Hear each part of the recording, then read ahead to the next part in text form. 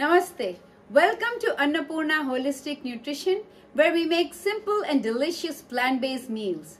Today we're going to show you a staple of India called Khichdi, and it's eaten all across India in all the different states in slightly different forms.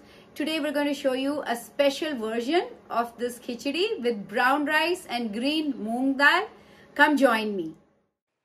Come, let's begin to make khichdi, an Indian comfort food. We'll begin by taking 1 cup of brown rice and 1 cup of green moong dal. You can use half a cup each as well. This makes quite a bit, about 8 to 10 servings. We'll rinse with a few cups of water, rinse it well and wash it down. And then add it to the inner part of the instant pot.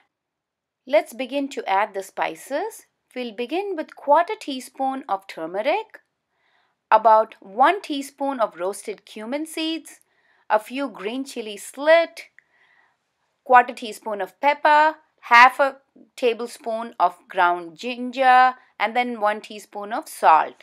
Add all the spices to the instant pot, and now we'll get ready to add the water.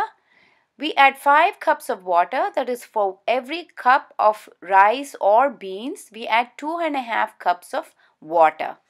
So that's the ratio. So every time you make this, please keep that in mind and stir it all together and cover and cook. We'll show you what the setting is. Make sure that it's sealed, the instant pot, and then set it to just rice mode. Set the instant pot to rice mode, which takes about 12 minutes, and wait for the pressure to release naturally. Once you open the instant pot, add about 2 cups of greens and 1 cup of grated carrot to this.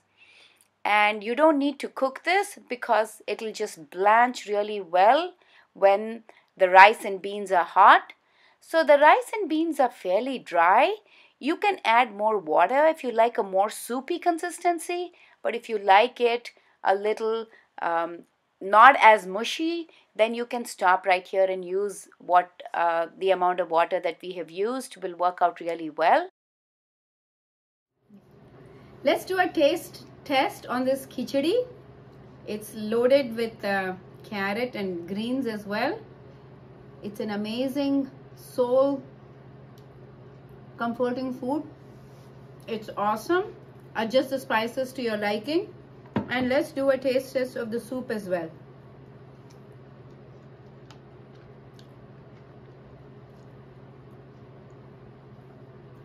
Amazing flavor.